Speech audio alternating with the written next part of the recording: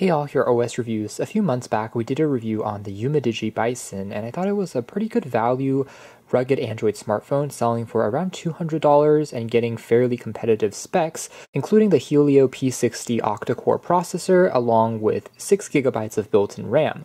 Well, now a few months later, the company is back with a slightly upgraded model they're calling the Umidigi Bison Pro. It offers slightly improved specs such as a Helio G80 processor that's about 20% higher in terms of benchmark scores, along with a higher configuration model that gets you up to 8GB of RAM, a little bit more, but still has very similar design and build, along with having the typical water resistance, shock resistance that you find in a rugged phone. You don't really need to put a case over it, and it has pretty much the same camera system that we saw from earlier as well, including a 48 megapixel rear-facing lens from Sony and also a 24 megapixel teardrop notch cutout for the selfie cam. Still has the same 6.3-inch Full HD Plus display and 18 watts for charging with a large 5000 milliamp hour capacity pack, but one other new feature here is it has a thermometer built on in that we also saw on some earlier Umidigi phones in the year, such as the budget-oriented A9. We were still in the thick of the pandemic. It made sense if you wanted to see if you had a fever or not, but as the world starts to reopen and move on, it may seem like something that is no longer quite as relevant, which means if you are an owner of the original, it probably doesn't make sense to upgrade, but if you are looking for a new budget rugged smartphone,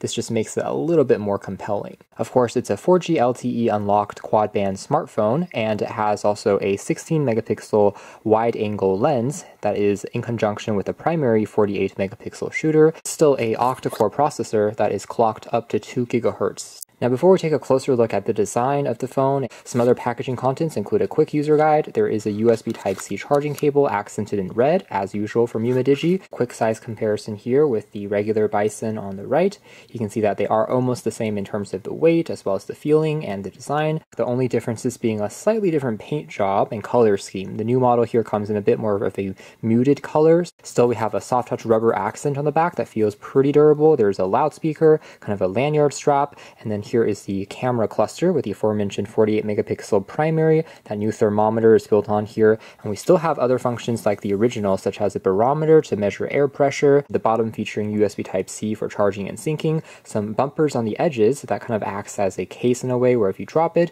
it's going to prevent the screen from shattering as easily, and they are still using a Corning Gorilla Glass screen as well. Edges here are made out of a aluminum accent, and there is a camera shutter key, which is pretty convenient, so you can also take images if you are underwater, for example. I do like the red accent on that button. And then we also have a volume rocker, also made out of metal. Other side, we have the fingerprint scanner, so the exact same placement as before, and feels overall pretty comfortable.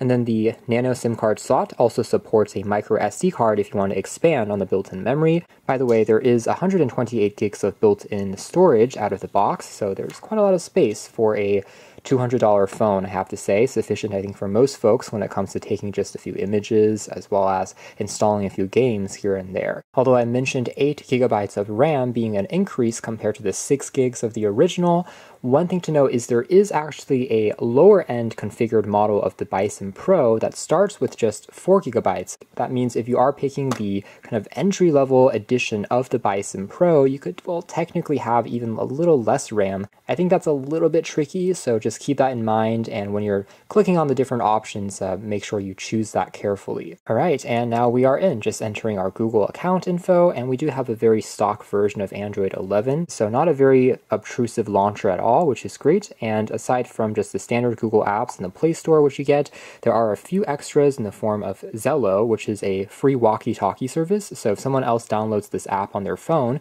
you can kind of communicate with them if you're connected to the internet, but you can also uninstall it if you don't want to use it. And then, like what we saw from Umidigi's original Bison, there's a toolbox of additional utility tools. Software functions like a compass, barometer, pedometer, magnifier, flashlight are also found in here. We can take a look at what wallpapers we get included, and overall shows off the vibrancy of the screen, I'd say, for a budget smartphone, about a $200 device. It does look pretty sharp and vibrant, again, for an IPS non-AMOLED panel.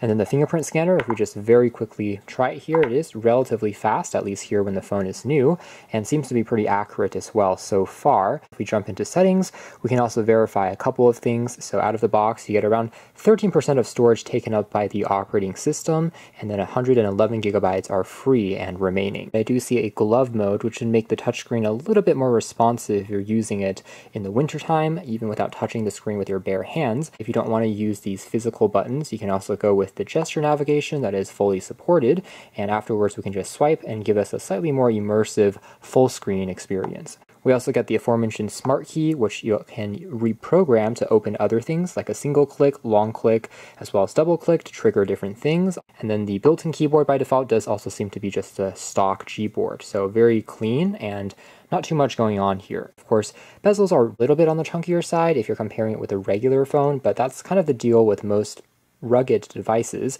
But it doesn't look too shabby, I'd say. A slightly larger chin, but nothing too obtrusive, and then that small water drop notch, although the trend these days is moving more towards hole punch displays, if that. Overall, it's not shabby. Again, a pretty large and comfortable screen size overall. Of course, we'll be doing more testing with this device, including the camera and its performance and how it works out after using it for a little bit longer, but this has just been our unboxing and first impressions look. Overall, again, it's not going to be the kind of biggest leap if you have already seen our existing coverage on the previous Umidigi Bison, but still is one of the better values, at least on paper, for a rugged smartphone. Cubot and Conquest, some other Chinese companies that make these rugged smartphones, they usually charge a little bit more just to have that more resistance to the elements as well as to shock and water, but Umidigi have basically charged the same price they would even if it was a regular phone, but just with that more added durability. So in that case, if the price isn't different, then kind of why not? It could be worth just considering. But anyways, we'll find out more about how it stacks up in our full review, so be sure to stay tuned if you're interested. For now, that's been our video. Thanks for watching here at OS Reviews. That's been the first look at the Umidigi Bison Pro.